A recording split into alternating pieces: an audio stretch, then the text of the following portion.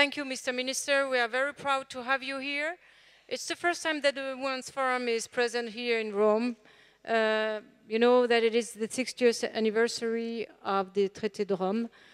And having here in the Villa Médicis, you present to say how much the women care for Europe and how Europe is important for women. And your presence here means a lot for you. So thank you, and I give you the floor. Thank you very much. Good evening to everybody. It's a great pleasure and honor to be here. It's also a very welcome interruption in the daily routine of a minister. So thank you also for that reason. I thought I'd share my time with you, sharing a few thoughts on global issues and the role that Europe can play in those global issues in these difficult times, but also suggesting how gender issues can be introduced, not only introduced, but also play a leading role in the debate about international cooperation. So international cooperation, let me start with what I think to be the obvious, is not living healthy times. And I think it's the duty of policymakers, but also informed people and organizations and NGOs to ask, what should we expect and what can we do to improve collaboration in a number of areas, and irrespective of the areas, because of course achieving cooperation per se is something which strengthens the international texture of global relations. Back several decades ago, when I was a young scholar, one of the leading ideas about international cooperation is that international cooperation could be achieved best in a situation which scholars refer to as the hegemonic structure of the global system. By that meaning that there is one country, an hegemon, which provides support, wealth, security, open trade, financial stability to the rest of the world.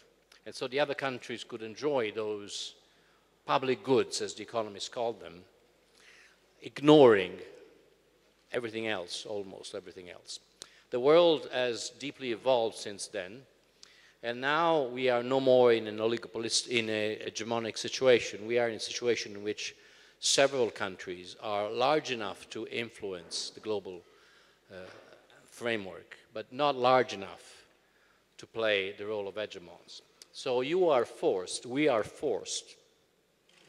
to find an agreement, which is, of course, the more difficult, the more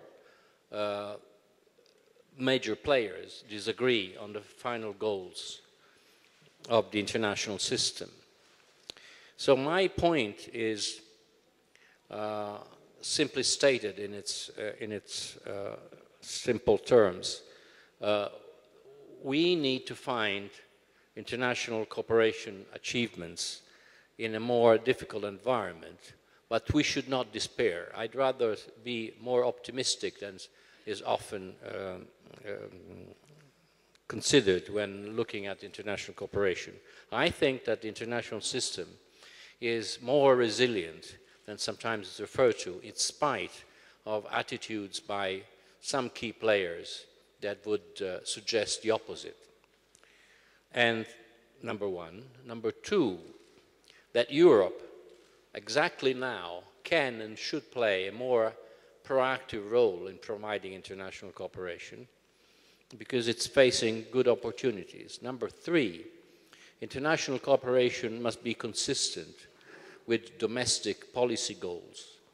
And therefore, to achieve stronger cooperation today, there is a way to redefine public policy agendas within countries that are both improving the level of welfare within countries, but also improving the chances of achieving cooperation. So I put a number of things on the table. Let me try to give some explanatory words to what I mean.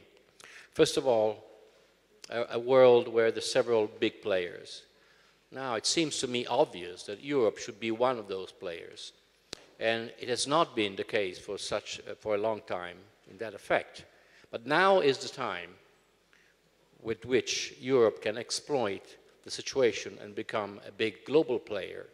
Why is the time now?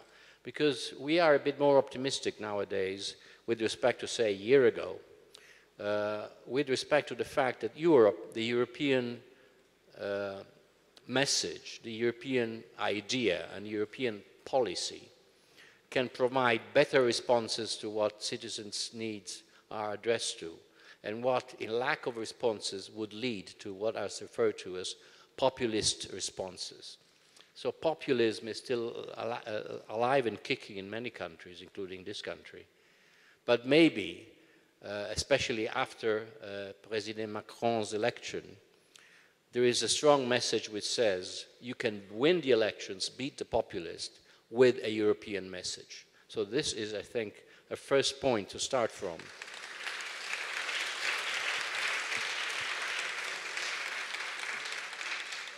A very strong political point, which exactly because it's strong, it should be generalized and adopted as a method of work. So European countries and governments have a duty to explore how to improve, upgrade, and further develop the European policy strategy to win the elections, which of course is important in democracy, but also to provide a contribution to global cooperation.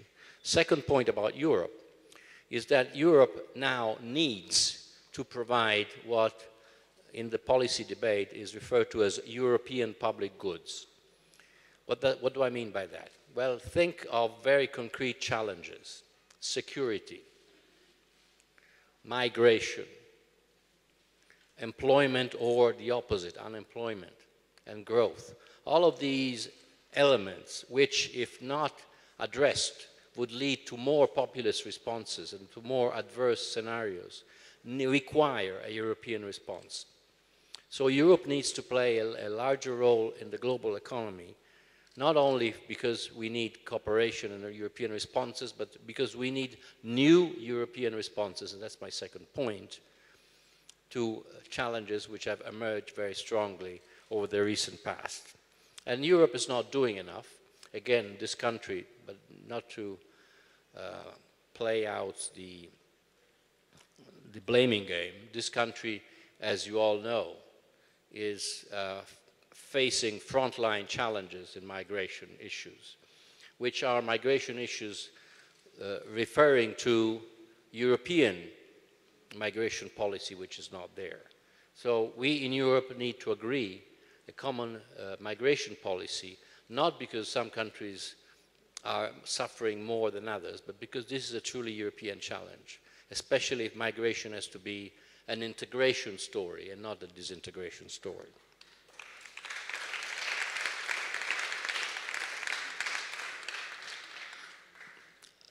This story, which is necessary at the European level, can be further developed at the global level. And here I would like to share with you very, very quickly the experience that Italy as G7 chair has been following through. We had a G7 finance ministers meeting in Bali in May, at the time in which the leading power in the world was already showing disenchantment with international cooperation, and quite the contrary, with stating out very clearly that some issues such as trade or environment should not be on the agenda. This is very negative for two reasons. One, for their own sake. We need a global trade policy. We need a global environment policy, but also for its political message. Anyone that would say, I don't want common trade approaches, I don't want common environment approaches, by definition says, I will follow my own national approaches to these issues, which will not go away just because you say they're not there. So there is an important challenge in the method and approach of international policy that needs to be rebuked. And what was obtained in Bari, I'm not claiming big success, but I'm claiming that there are cases in which this situation could be addressed. We, the G7 countries, agreed on a number of issues which may not be as headline breaking such as environment or trade, but at least as important. Let me give you a couple of examples. Cybersecurity, or fighting against terrorism and exchanging information about terrorism, or redesigning the development bank structure at the global level, or enhancing tax cooperation. These are all very boring issues, I understand, but these are the usual boring issues finance ministers have to deal with.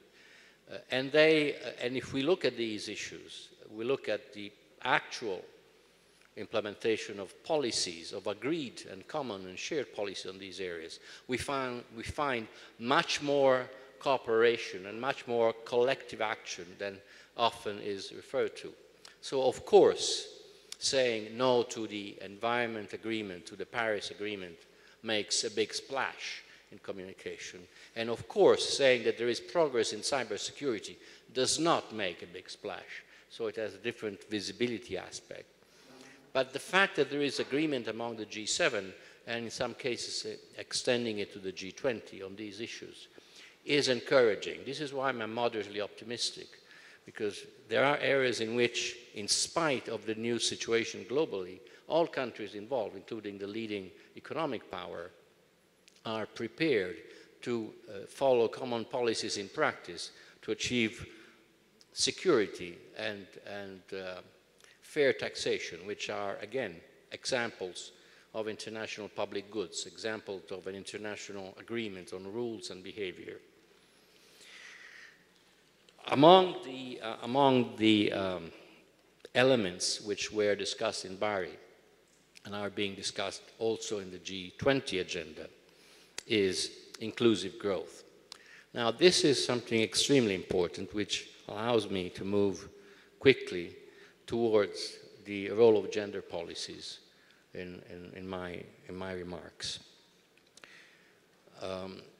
I considered a remarkable achievement the fact that nowadays in international fora and international meetings such as the G7 and the G20, there is unchallenged agreement that growth should not be just strong but also inclusive, meaning that no one should be left behind, and that, contrary to what often is believed, inequality is bad on its own sake, and it's also bad for growth itself. So there are economic policy recipes and strategies which should and can reconcile growth, employment, inclusiveness, and this is where I come to my final point, gender issues. Of course, when we put inequality on the table, gender-related inequalities are very relevant. They are widespread, they are very pervasive in some cases, and they are a burden when there is inequality or gender separation, very much a burden on growth. So one element which also adds to my moderate optimism is that there is at least lip service agreement on the fact that growth policies pursued by the finance ministers, by the leaders, should be inclusive. And this inclusion, this is the point I want to arrive to, it must by definition include gender policies. So this is one other element which adds to my little list of reasons to be optimistic about international cooperation. Let me come to my final point and also share with you an example of what national governments can do in this environment. I've talked about some aspects of international collaboration, examples of international collaboration, but we all know by historical evidence that simply agreeing on common policies and implementing agreed treaties is not enough to achieve a stable global system. What needs to be added to that dimension is the national dimension, meaning by that national policies, social and economic and the like, must be consistent with the goals established and agreed upon at the international level. So the point is very simple. If there is agreement at the international level that growth must be inclusive, then there must be an inclusive strategy at home so that there is no contradiction between what is decided at the international level and what is decided at the national level. And here, you will excuse me if I offer a little advertisement about what the Italian government has been doing with these issues. And the Italian government has introduced exactly this year 2 elements which are consistent with having inclusive growth in practice and not just as a statement, and having inclusive growth at the national level. We have introduced, first of all, well, the first element of what is needed when you decide to shift your policy emphasis. The first element on any policy strategy must be to define targets and to understand how you can achieve those targets. So it's a matter of targets and instruments. This is what the boring approach in finance ministries requires you to do. So whenever there is a document which sets out the commitments, say a budget law, sets out the commitment that the government stands up to in any area of policy making, these commitments must be observable, measurable, and in order to be assessed. So the first step towards having an inclusive economic policy is to define how you can measure progress in an inclusive policy. We can definitely measure progress in growth, GDP growth. We can definitely measure progress in public finance, all the terrible public finance aggregates like debt, like deficit and all that story, or other areas like banks. Oops, I mentioned banks. But this must be extended to indicators that imply an inclusive growth approach. So that has to do with environment sustainability, exclusion, childcare, access to education, and the like. The Italian government has just approved an official list of 12 indicators that as of next year, this year we have done it on an experimental limited pattern, as of next year will be explicit part of the medium-term planning of the economic policy of the government, which will be addressed and evaluated just as much as public finance variables will be addressed and evaluated. So this is not just an academic exercise, because these numbers are part of the policy commitments of the government. They have to be approved by Parliament, and they have to be assessed ex post by Parliament when time is run off between one statement and the final statement. So this is one aspect which shows how, using the Italian example, economic policies can be made consistent in practice to the global economic statements about making growth inclusive. The second point is about gender. And the second new element in the policy documents and commitments which have been introduced by the Italian government this year is gender budgeting. In other words, the point is simply stated. What are the impacts of individual measures, be they spending measures, taxation measures, transfer, whatever, not just on growth and income, but on gender in terms of young and less young, male and female, and so forth. Of course, this is, on the one hand, already achieved and implemented in some countries, and on the other hand, difficult to implement in practice because not always it is possible, technically speaking, identifying specific policy instruments which have a bearing on the target. What I'm interested in is the final target. It's not the instrument, but I need an instrument. I need a car to get somewhere. I'm not interested in the car, but I'm interested in the final destination. But without a car, I don't get there. So I need to establish a link between instruments and target. This is the second element which has been introduced. Will it work? Well, I hope so, but in any case, the next finance ministers will come here and answer the question. Thank you for your attention. Thank you.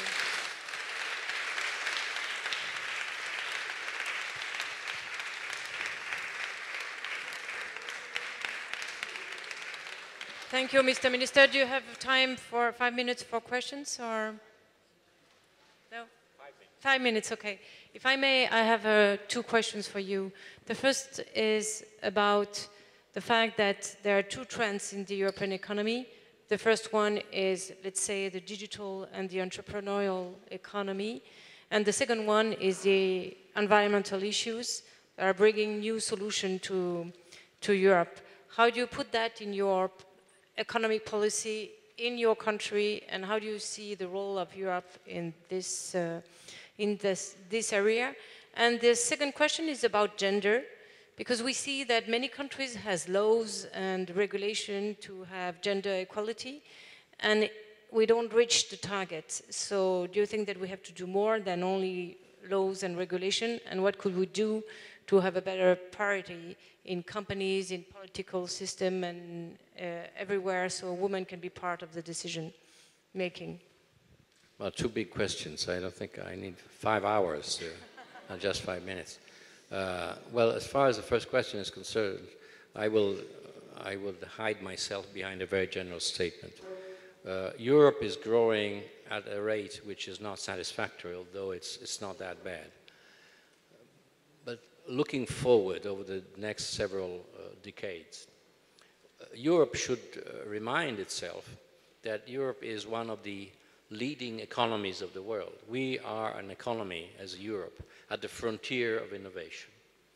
And I'm one of those who believe that innovation is good. It's not a problem. Often it is said that innovation destroys jobs.